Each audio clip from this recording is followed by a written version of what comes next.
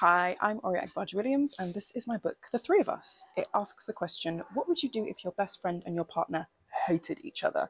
It's set over the course of one day and involves a wife, her husband, and her best friend, and the fourth character, which is a lot of wine. It's short and sweet and full of jokes and some very tense moments, but wholly enjoyable. Hope you enjoy it. We are here in Waterstones, Piccadilly, and I just wanted to show you some of my favourite books. The first of which is Every Day is for the Thief by Teju Cole. If you like quick wit, if you like short books, which I love, and if you love sort of being inside someone's head and hearing their musings of life around them, like Lagos life, this is perfect for you. It includes one of my favourite insults I've ever heard in a book. So if you like insults and you like short books and you love really good writing, this one's for you. For my next book, I've come to the essays and reviews section to show you one of my favourite essay collections ever, We Are Never Meeting in Real Life by Samantha Irby. If you know Samantha Irby, it might be because of Sex and the City, the new series.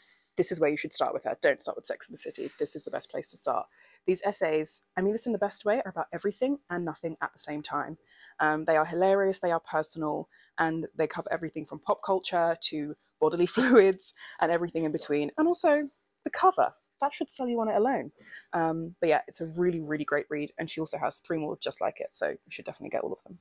Okay, so for my final pick, I have got a real treat for you, which is this book, Send Nudes by Saba Sams. If you think you don't like short stories, you're wrong. You do, and this is the one that you want to read. The stories range from everything from relationships to just life in general, and it's one of those books that you start reading, you cannot put down. You just need to keep reading everything that Saba writes.